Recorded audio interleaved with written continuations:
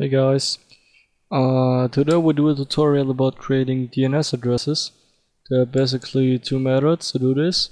In the first method we will create an OIP account and download the client, which runs on your operating system. And in the tuned method you type in your data into a plugin in your modem. You will not need any software for this method. So for the first example we need noip. So we open the web browser and give in noip.com.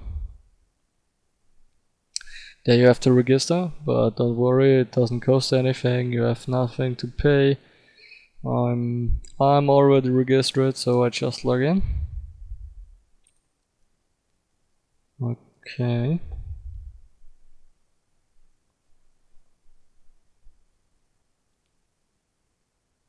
Go on. Yeah, now you have to click at add a host. Now you have to type in the hostname field anything you want. It doesn't matter, just you have to remember it well. So whatever.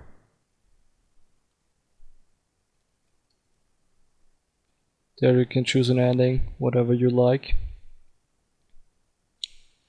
And then you just press create host, and if it's created you can look at it at manage hosts. There you can remove or modify. So next thing, we should download the client. For this you will need to choose your operating system. Here you are. Okay.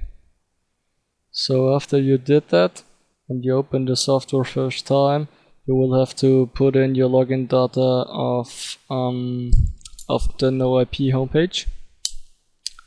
So if you have done this, you will see your created DNS address, and you have just to check this field, and then it should run. So you see it's updating. No update needed, perfect. So just close it. And now you open the CMD and type in NSLookup and then the address you register it. In my way this is this one.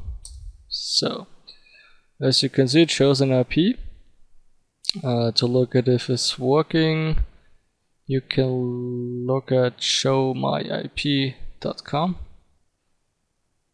and check if it's similar to the other IP, and yeah, it is, so it's working, the redirection. So the next thing we talked about is the dns.org method. So you could do this method also with no IP, but I decided to take dns.org for this, okay? So you go to the home page, you also register. It also doesn't cost anything. I'm already registered, so I just log in as before.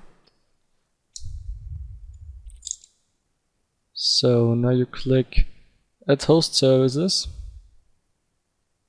and it's the same game like before. You can type in whatever you want to. You can choose an ending, whatever. Now you click use auto detected IP address and add to cart. And if you have clicked it, you have to go to my cart and send it. So if you don't send it, it will not work, probably. So if you send it, it will work for the moment. But after the dynamic IP changes, it won't work anymore. So we have to get into the modem interface. And if you don't know the IP of the modem, there's an easy trick to find it out. So you get into the router interface like we've done it before in the other tutorial about port forwarding. So, and if you're in it, you have to look for a point called system protocol. There's sadly no usual way to look for it, to find it. but yeah, you just have to look for it. I know what's mine, so I just show you.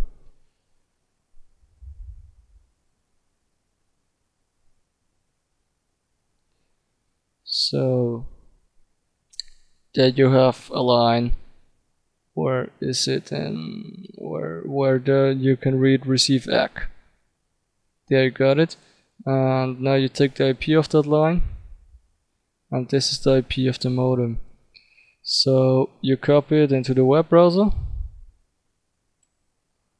like you do it with the router IP,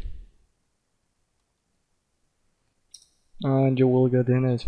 Usually there should be no password.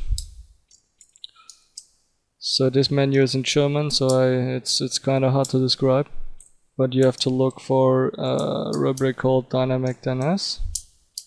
You see, and as you can see, I already configured mine.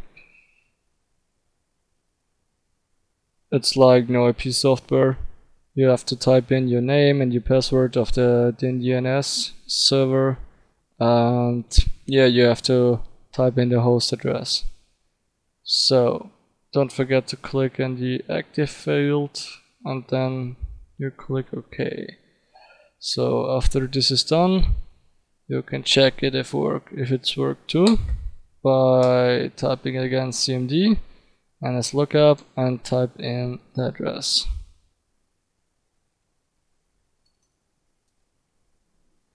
And as you can see, it's just the right IP. So it's working so far. I hope you enjoyed, and if you have any question, just post a comment and I will answer as soon as possible. So if you need the NoIP, you can download the NoIP software at noip.com or in the download link in the video description. So far, goodbye.